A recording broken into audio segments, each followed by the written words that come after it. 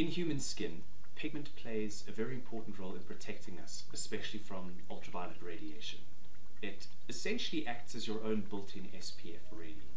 If you go into the sun, something needs to protect your skin and your cells from being damaged by this radiation, and this is the function of normal pigment.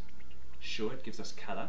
Some people are a darker or lighter skin tone, but at the end of the day, its function, irrespective of your skin color, is exactly the same: protection from radiation. Hyperpigmentation, on the other hand, is a different story. Here we have an excess quantity of pigment, often triggered by either an internal or an external cause, but here this extra pigment presents with dark spots on the skin. We call that hyperpigmentation.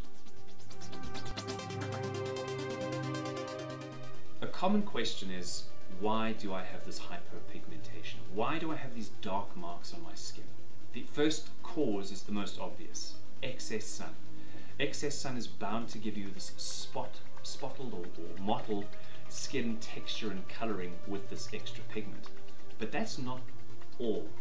Another common cause is acne, or any form of injury in your skin where redness leads to a dark mark which can present at any point on the face. And the third, and probably the most concerning, is an internal trigger or an internal cause for the pigment, which is invariably linked to hormones. Often blamed on the pill, often blamed on pregnancy, or patients with thyroid abnormalities. These internal triggers can cause a very long-lasting type of pigment, which is very difficult to treat in many cases. The treatment of hyperpigmentation often carries over a long period of time, especially the internal triggering type pigmentation. This can essentially be a lifelong experience where people have to continually treat to keep the pigment under control. Whereas spots from the sun often have to be burnt off or peeled off.